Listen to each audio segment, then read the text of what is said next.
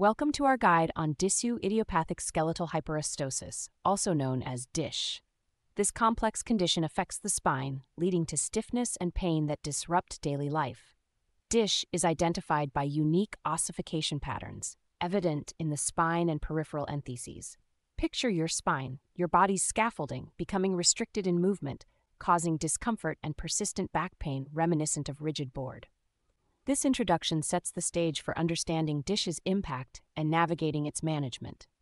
Imagine your body, engineered for movement and flexibility, now faced with a condition that challenges this very flexibility.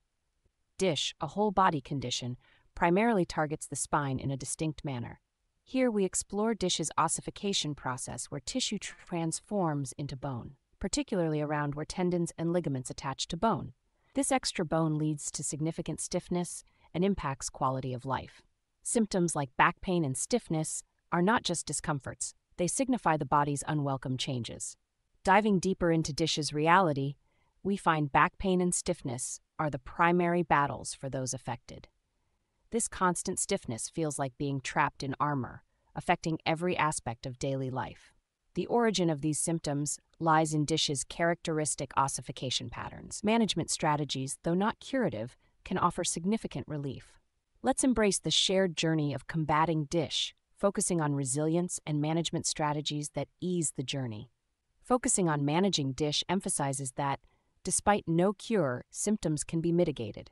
Strategies include anti-inflammatory medications, physical therapy, dietary changes, and sometimes surgical options. It's about a comprehensive approach to maintain as much flexibility and quality of life as possible. Taking daily precautions and adjusting lifestyle choices are also key in navigating DISH management effectively. Embrace this journey with a positive outlook. Living with DISH means adjusting to its daily realities, from stiffness and back pain to changing daily routines for better management. It involves physical adjustments like engaging in physical therapy and dietary changes, alongside mental shifts in understanding personal limits. This journey is personal yet shared among those affected, offering a sense of community. Long-term management is about commitment to oneself, staying informed, and engaging with a support network. It's a testament to resilience, balance, and the capacity to thrive despite challenges. As we conclude our exploration of DISH, we reflect on the journey through its complexities and the strategies that enable management and an improved quality of life. Embracing DISH with positivity and determination is key to navigating its challenges.